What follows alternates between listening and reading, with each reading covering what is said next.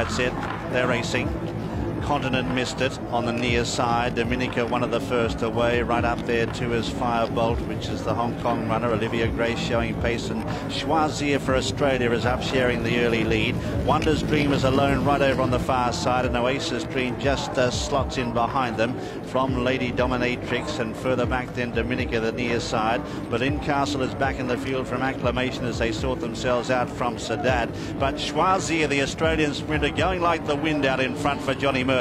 Leads by a length and a half here. To in second Dominica. Wider out then, battling on, is Oasis Dream, followed then by Elusive City. A furlong and a half left to go. Choisir, though, on the stands rail is two in front. Oasis Dream trying hard to pick him up. They're making no impression at the moment. Followed then by Dominica. Choisir, Johnny Murtagh, three in front. The Aussie's going to do it. Choisir coming home to win the King's Stand. What a famous victory. Choisir wins it. Acclamation second.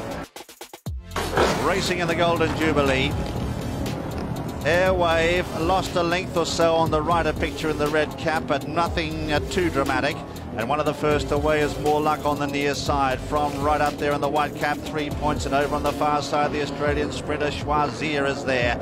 Just in behind them as they settle is Collude, and further back in the field then Firebreak. They've split into two groups but not much between them, and it's Choisir the far side, 3 points the near side with More Luck, and behind them battling on is Collude. Continent's up there as well from Twilight Blues, and then Belle de Jour right over on the far side. Zipping in behind horses Orientor. Airwave with the red cap is behind them on the near side, held up for a run now, and now getting the run on the inside as Melhope comes away from the fence. They've got inside the 2 furlongs now, and Choisir has crossed over to take it up for Australia. Choisir has gone 2 or 3 in front now. Airwave is giving chase, followed further back by Melhope, and then zipping. Choisir shortening stride with 100 yards left to go. Airwave coming at him. Choisir on the rail. It's Airwave the far side, but the Aussie's going to do it again. Step aside, far lap. Choisir, he's won it. And they're racing. Away to a pretty fair start as well. Out of the centre, Moss Vale began okay. Les Arcs is up there as well. Godfrey Street over on the far side and going pretty fast early. To be up there, Tabaret on the near side with Fire Up the Band is going fast as they sort themselves out, and Resplendent Glory is not that far away, splitting into 2 groups here, and Takeover Target joins them on the far side here to go up with Fire Up the Band and Tabaret. Just behind them in the early stages, Ashdown Express, followed further back in the field then by Fire Up the Band, and Glamour Puss is just behind them from Ben Bourne. Far side it's Dandy Man, clear here of Tax Flea La Cucaracha. Celtic Mill behind them from the Tattling Corridor Creeper. On the near side, Takeover Target takes it up now from Les Arcs. Takeover Target near side being swamped now. Ben Bourne flashing home. Dandy Man the far side, they hit it. Takeover Target in a photo. They're racing.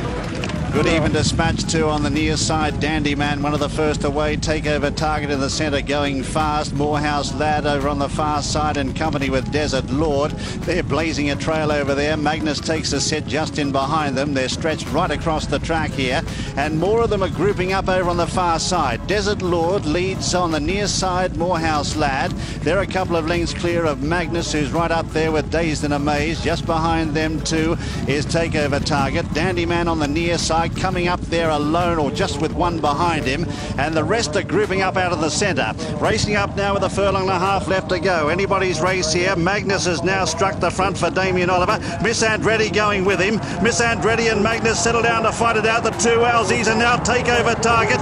Dandy Man is finishing fast as well. Miss Andretti's digging deeper, and Miss Andretti, she's a champion.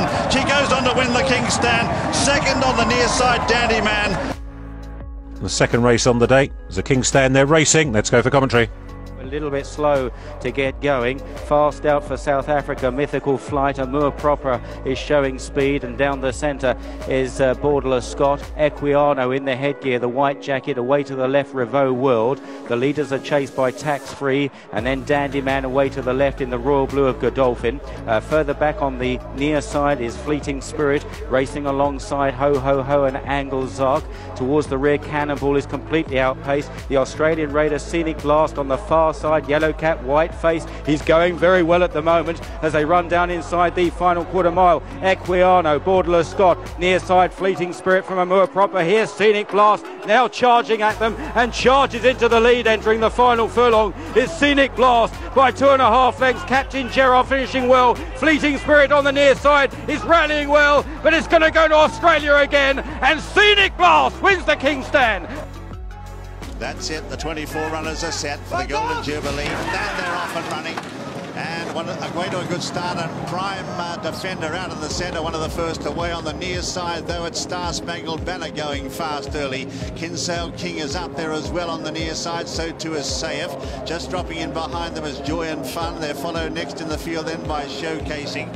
Further back in the field then is Happy Zero, who tacks into that group as well. They're followed by Regal Parade and Fravashi and Sir Jerry behind them. Marchand Dora's smothered up, so too is Society Rock and Balthazar's Gift. The far side as they come up towards halfway, and there's not much between the two sides here.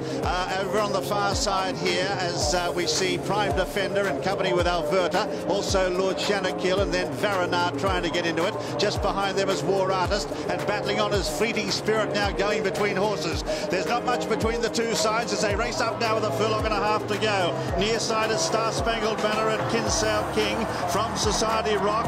Further back in the field, Amico Fritz running a big race. Far side, Fleeting Spirit got to the lead from Prime Defender. Near side is Star Spangled Banner. Far side is Fleeting Spirit. Star Spangled Banner. Near side, Star Spangled Banner has won it from Society Rock and Fleeting Spirit. Very tight. They're racing in the Golden Jubilee. And Black Caviar's got away to a good start. Society Rock began badly. Soul is going to be the early leader. Out in the centre, Black Caviar travelling on the near side, getting a lead from Bogart. Out in the centre, Jimmy Styles, followed by Escalave. And further back then is Restia d'Argent. Moonlight Cloud takes up a position in the middle of the field from the checker. Pastoral Player is further back in the field. They're followed then by Krypton Factor. Red Rock is out the back in company with Jenky. Then Serious Prospect, who's at the tail of the field as they race up now towards halfway, and Soul the leader from Bogart, and now Black Caviar ambling up on the near side in third. They're a length to Escalave, followed by Krypton Factor and Jimmy Styles and Restia d'Argent, and further back is Jenky. But as they come up now onto the course proper, 2 furlongs left to go. Soul is the leader. Now Nolan starts to shake the reins at Black Caviar. She starts to move up on the near side. She draws level now with a furlong left to go. Now he says go on the mare. She gets about a half length in front of Soul. Restia d'Argent, Moonlight Cloud coming home fast, but it's Black Caviar in front with 100 yards left to go. Here's Restia d'Argent and Moonlight Cloud. He eases up near the line. Here's Moonlight Cloud. It's tight.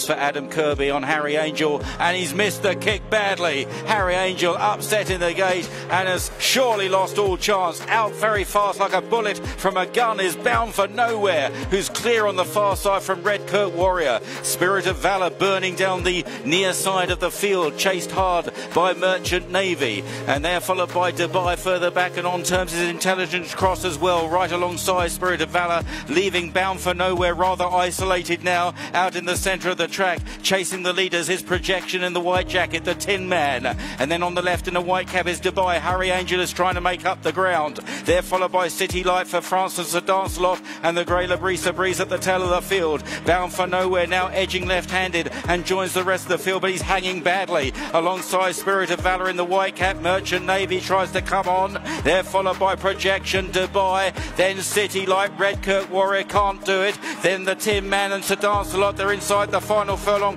Bound for Nowhere is hanging into Merchant Navy, but Merchant Navy beginning to get up. City Light with a late run for France. Merchant Navy on the near side of City Light. They race up towards the line. Merchant Navy, City Light on the far side, mate, just got it.